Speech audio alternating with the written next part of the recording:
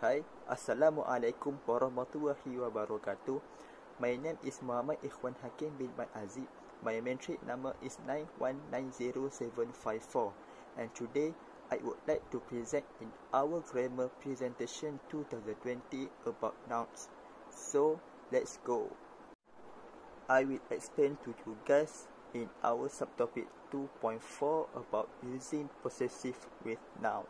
Okay, we move to the next slide, which is A, using the apostrophe S.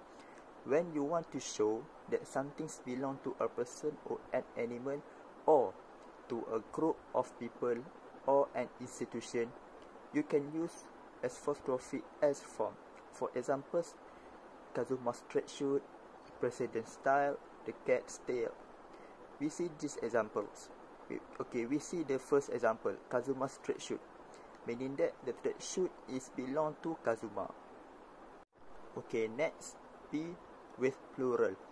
It also used to show that something belongs to a person or an animal, but when the noun is plural, the apostrophe after the S. Okay, for example, hunter's bow, dog's tail. We see these examples, the noun is in plural, so the apostrophe will come after S. Okay, in the next slide is C, inanimate objects. When the possessive is inanimate or not living things, like a table or a chair, it sometimes takes S and sometimes does not.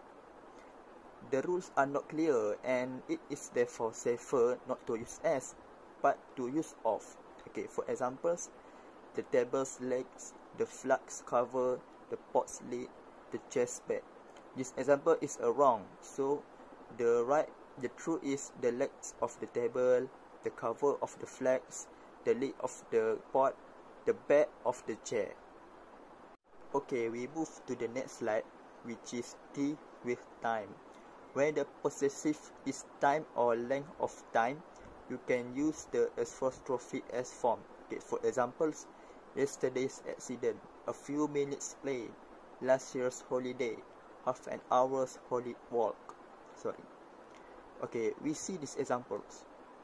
First, third, and fourth is the apostrophe before S, but the second example is after S. Bear in mind, if the possessive is singular, the apostrophe will come before S, and if the possessive is in plural, they come after S, although it's about time or length of time. Okay, we move to the next slide. E, some rules to remember. Okay, this is a very crucial part about the possessive nouns we must remember. Okay, the first one, we do not usually use of when the subject is animate or living things. Okay, look at these examples. The first one, the poo of Mary, the kite of the boy. We can see here, when we see these examples, we know it's not matching, right? So we go through the two one, Mary's book, the boy's kite. So remember, if the subject is animate, use apostrophe S instead of use of. Right? Okay.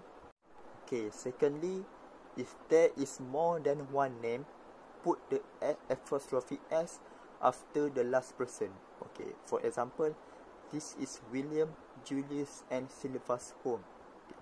We can see if there are three names and others, we just put the apostrophe S in the last person. Okay, we move to the next slide, the third one. If a name ends in S, you can either put the apostrophe after the name or add an S.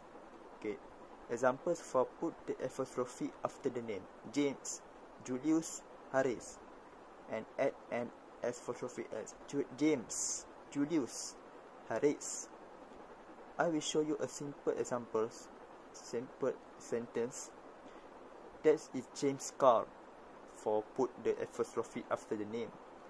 And for add an S apostrophe S, this is Julius box. You can see the difference, but you can choose either you want to put the apostrophe after the name or add an apostrophe S. Okay, for the last part, bear in mind guys, take note that with some names we do not usually use a possessive form. For examples, Japanese, Dutch, Chinese, Swiss. Look at the false examples: Japanese, Dutch, Chinese, Swiss. Okay, if you want to use this possessive form, you can't use an apostrophe S. You can just simply put the apostrophe S for this possessive form, because this is wrong. Okay, I think that's all from me.